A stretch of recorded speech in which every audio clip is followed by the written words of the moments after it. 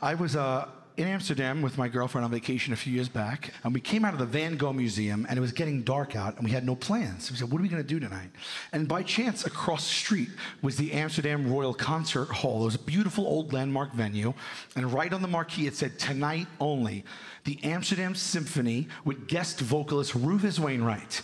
And I had heard his name. I didn't know much about him, never saw him before, but I know he was some virtuoso. Well, like, look at this. Specific to tonight at Amsterdam, that's what we're going to do. So we run across the street right before it started, and we bought 2 tickets. And we're about to go in, and my girlfriend says, "Hun, we're in Amsterdam. Why don't we go smoke a little marijuana before we go in? It'll be that much more fun." Well, okay, but at the time, I didn't smoke marijuana. At the time. And I was like, I don't know. And she's like, well, when would there be a more perfect time to do it? And I said, okay, I'll be a team player. And so she runs across the street and she buys it wherever you buy it. And she runs back over and she hands me a bag. And I take it out and I light it. And I took 2 of the biggest hits I have ever taken in my entire life. And immediately I knew something was very wrong. She goes, oh my God, your face is pale white. I said, I know. She said, is there an issue? I said, a big one. She said, what's the matter? I said, I can't feel my arms. She's like, I'm sure you'll be fine. I said, I don't think so. She said, why? I said, because it is progressing. And I can't feel my legs. And then she's staring back at me blankly, and I was like, I need those. She said, hun, calm down, you're just high. I said, no, I've been high before in my life. This does not feel like that. I'm telling you, believe me, something's very wrong. And I looked down at the baggie that I was holding, and it said heroin. Yeah, I'm just kidding, though. But it did say hash, and I don't know what that is, but I smoked that shit. I smoked so much hash, I don't even know what it is. I know what a hash brown is, but it wasn't a hash brown because it was after 11 a.m.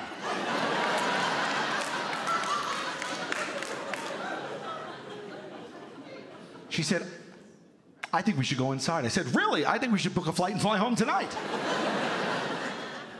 She said, no, why don't we go inside? I said, I don't think this is a good idea any longer. I am very unsettled. She said, hun, you're with me, okay? I'll make sure you're okay. You're just high. I'll take care of you, I promise. Let's go inside. And then she took my hand like she was my sponsor. And she led me in, and I was just... no control over any of these, right? We get inside, we're in a vestibule. They handed out hot wine in there, hot wine. I never heard of hot wine before. I slammed 2. Slammed 2.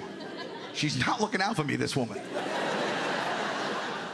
10 feet away is the door to the actual theater. We walk in there, I look up, I go, oh, we made a mistake.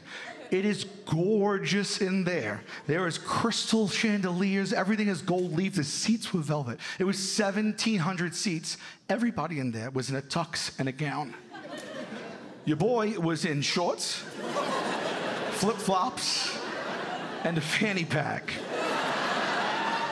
I was a tourist that day, you know? And I was like, I can't do this, I'm mortified. And she was like, babe, when the lights go down and we're sitting in our seats, nobody's gonna notice. I think we should go sit down.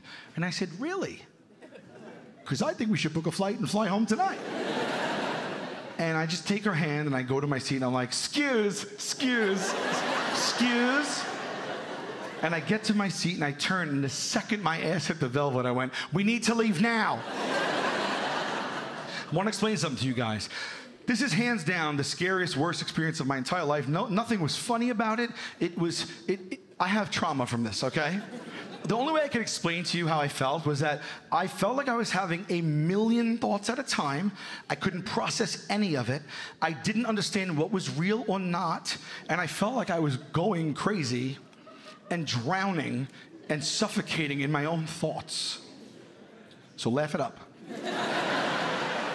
And you just understand this. Every single thing that I said to my girlfriend, in my heart of hearts, I believed. So I turned to her and I said, we need to leave now. And she said, why? And I said, because everybody in here is trying to kill me. She said, huh? I said, everybody in here wants me dead. She starts laughing. Do you know how infuriating it is when you think that 1,700 people are targeting you and the one person you're with is having a chuckle? I was like, why are you laughing? She said, because it's funny. I said, it's funny? I said, you know what? I'm telling you as a courtesy, in a couple of seconds, I'm going to stand up. I'm going to scream at the top of my peak physical ability, and I am going to run away, okay? I'm telling you as a courtesy. I kept saying that to her over and over. I'm telling you as a courtesy. Like I'm some great guy. She goes, you're not gonna do that. I go, yes, I am. And I'll tell you another thing. A woman in a wheelchair has situated herself in the aisle we just came down. She's blocking it. And I'm not gonna die. So if I have to get past her and I can't, something may happen between me and her.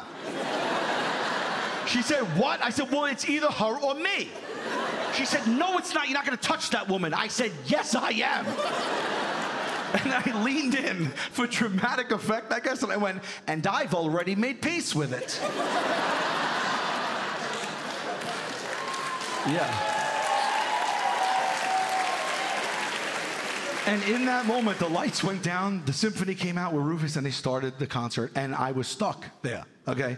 And I don't know if you've ever heard him sing before. This was my first time hearing him. His voice was otherworldly. It was like angelic. It really was something special that I hadn't heard before. And so immediately I started, you know, to cry hard.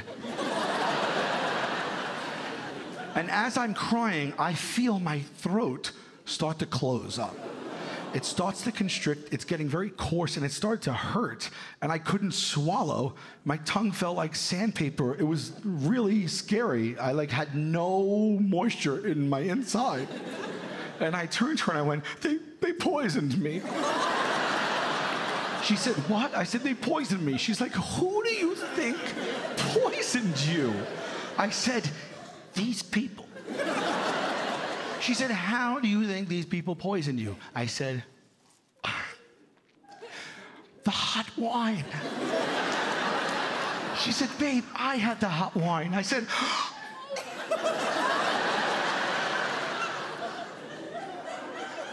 you're next.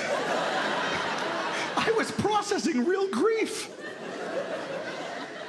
She said, babe, you probably have dry mouth. Why don't you go in your fanny pack and get yourself a Ricola? I carry them. So I looked down at my fanny pack, which a moment ago was at my feet, and I gotta tell you, Chicago, my fanny pack was probably 650 feet down, okay? I'm just staring at it for minutes like, how am I supposed to get down there? I'm only a man. This is a 10 to 15 man job with a ladder. And it took minutes, but I finally was like, I have an idea. I'll reach. And I threw my hand down, and I watched my arm extend 650 feet. Took 11 minutes. I was watching the concert like this.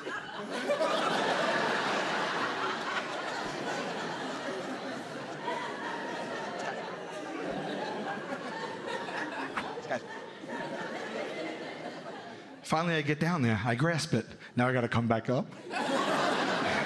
Double the time. I get the fanny pack up here. I take out a Ricola. It's individually wrapped. This poses another problem. I'm holding the thing right here, looking at it.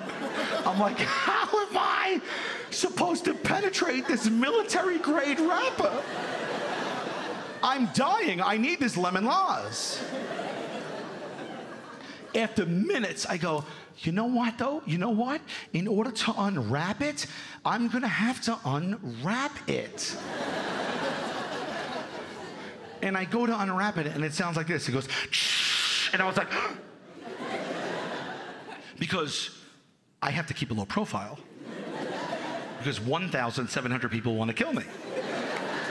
And I freaked out. I'm like, there's no way this could have came from my Ricola wrap.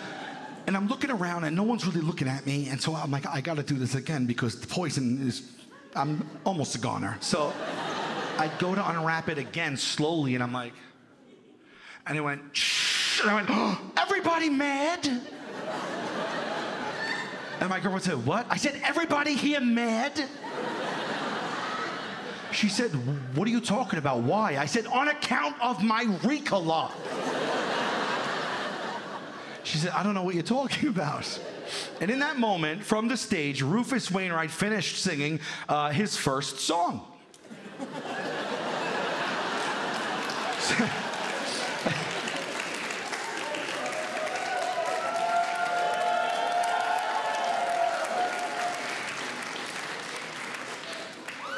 So it's been about 4 minutes. And he addresses the audience for the very first time with his non-singing voice. And he goes like this. Hello, Amsterdam! And I was like, what is going on? His singing voice didn't match his regular voice, and I did not have the mental capacity or fortitude to understand that in that moment. And I freaked out. I turned to the old man next to me, had white hair, a blue tux. I went, oh, is he gay? He is gay. He's a famous out gay man. Everybody in the theater knew that, but me, the old man, knew it. And so he shot me a look like I was a lunatic, and it freaked me out. I went, what? What? Am I gay? I asked the old man if I was gay.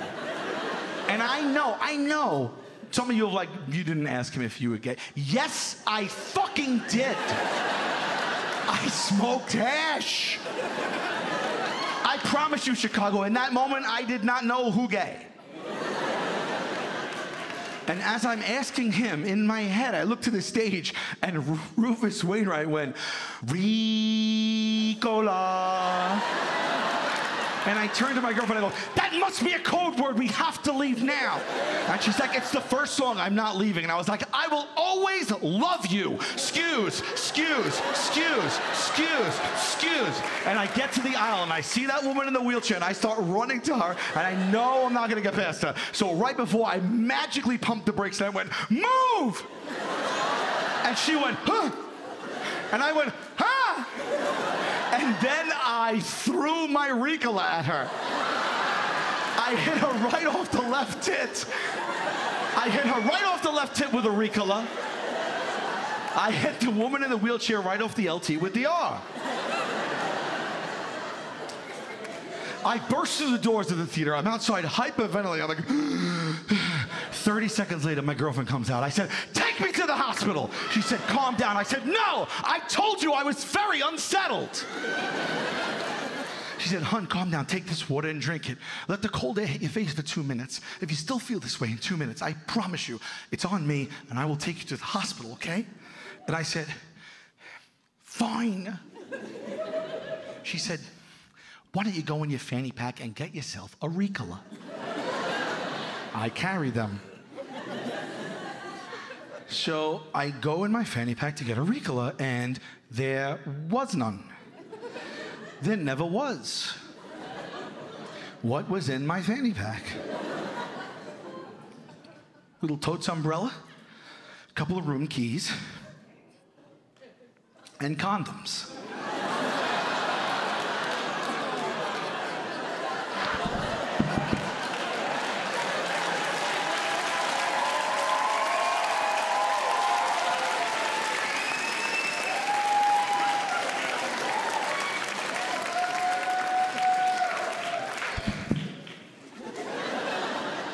Fine, Chicago, fine. But you all understand that this means that odds are high that I threw a condom at the woman in the wheelchair.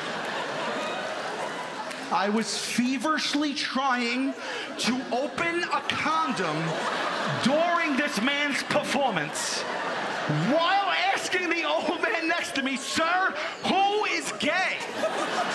Am I gay? Is he gay? I need to know right away, who is gay?